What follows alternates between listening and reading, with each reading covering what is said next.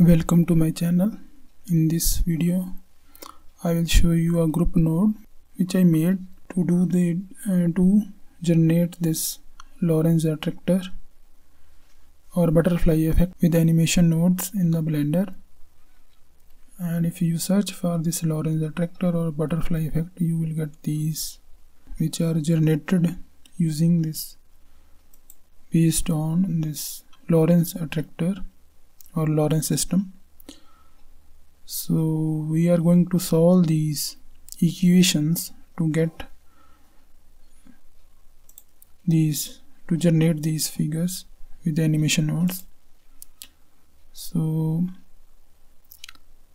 it's also known as a butterfly effect, and it has these three parameters. For different value of these parameters you will get this different results, and it is highly sensitive to the initial conditions.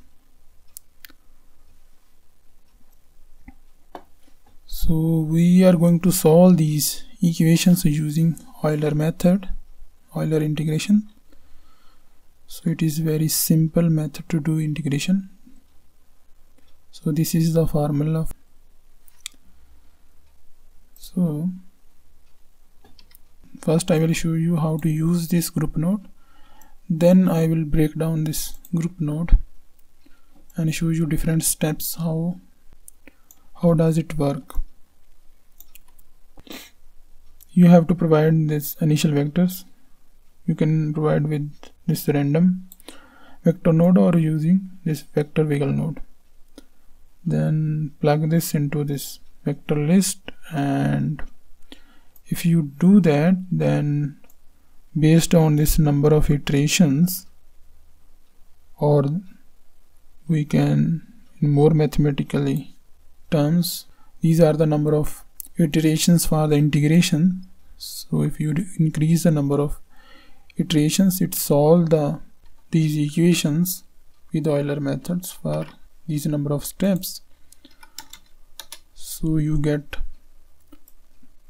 this output vectors, and if we increase this means provide two initial conditions, we get two vector lists.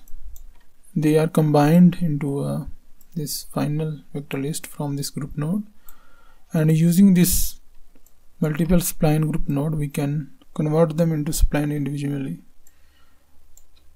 because for each this initial condition we have 500 vectors, but they all are combined into a one list. We have total, for in this case for two values we have total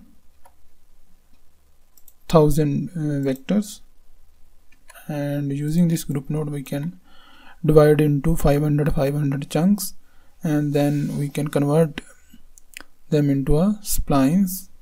And so if I switch to render mode, you can see these splines, and you can also experiment with these three parameters, which are the sigma, rho and beta, to get different results. And you can also provide these initial vectors using this vector wiggle node, because these vectors are changing with time, so you will get this time dependent these splines. Maybe I have to increase the speed. You have a different result on each frame. And you can also use these vectors to put instance or to objects on vector positions to get this figure something like this figures with bunch of dots. So now I will go to this node network. So in this group node I have written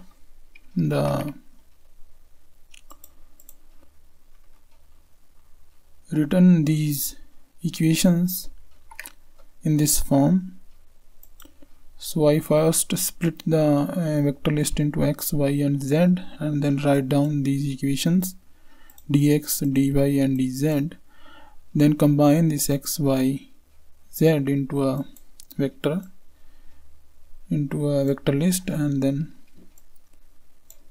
to a group output. Okay. So if we provide this initial vectors, it will give us a new vector based on these equations. So in this loop I am doing the Euler integration, or this is the equation for Euler integration. So this group node, which is these equations, is solving this part of this integration, and then I add this newly calculated vector based on these equations into our initial vector, and we complete this right hand side of these equations, and we get this total vector, combined vector, and then we reassign the vector list of this vector list, or reinitialize this vector list with this newly calculated vector list. And I'm also taking this vector list out from this loop for convert them splines, or we can also use this vector to put different objects at these locations. As I said, in this case for two initial conditions we have 1000 vectors, so we have to separate these vectors into 500 chunks, so that we can do with this slice list.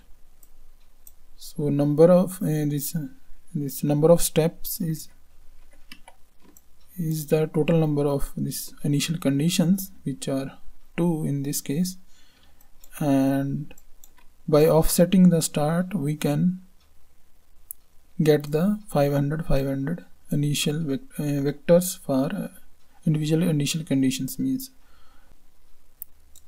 if start is 0, it gives the first 500 vectors from this total vector list for first initial condition, and when this start is 1, then it will give the next 500 vectors for the second initial condition. Then I convert these vectors into splines, and then using this curve object we can convert the splines into curves. So these are the steps to solve these equations and to make this Lorenz attractor or butterfly effect with the animation nodes. If you increase the number of iterations, large splines, 10,000s. If you give the 6 initial conditions, it will give you 6 splines. You can also use this vector node to get this time dependent behavior of these splines.